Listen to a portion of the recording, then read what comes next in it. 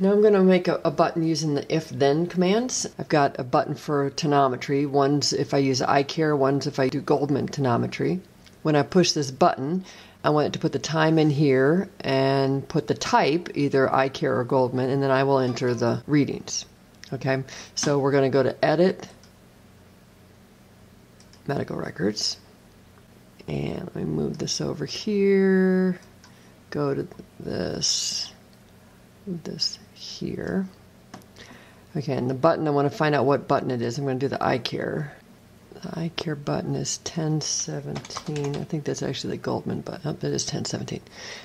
Okay, so I've got this iCare button and a Goldman button, and what I wanted to do is when I hit iCare, I wanted to look at the IOP1 column, and if there's nothing entered in there, I want to enter the time and iCare under the type. If there is already a reading in there, I want to put it under the IOP2. So the first thing I'm going to do is look and see if field 1019, that's the right eye IOP, see if there's a value in there. If there's not, then I'm going to set the time and to the current time and the type to iCare. If there's something in there, then I'm going to come over here and set the time 1024 and the type 1027 to iCare. So you add a command, if then, and this really should be just an if, but if then field 1019, that's the pressure. If that's empty, so I got to save that, and then you do the then part. If 1019 is empty, then I want to set field 1018, which is the time, to the current time. Each if can only have one then, so you have to do it again. If then 1019 is empty, I want to set 1021, that's the tonometry type field, to value iCare. Okay. And then you're going to save that. All right.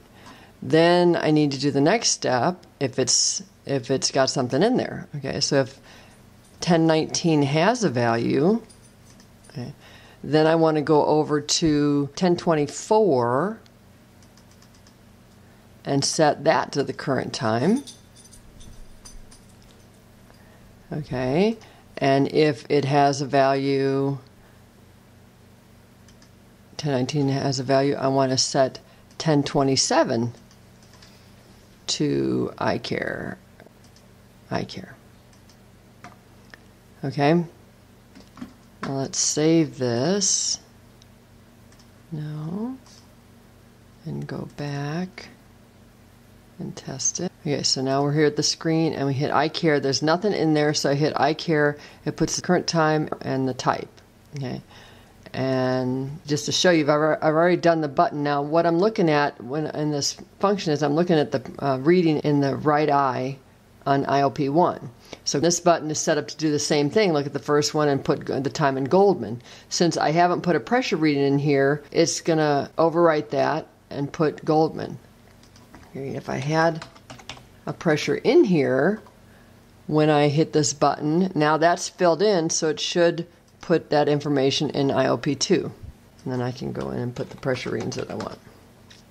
The thing about if-thens is that you can only do one item for each condition, so you have to keep doing it over and over again. So if the condition doesn't have an either-or, you can't really use this function.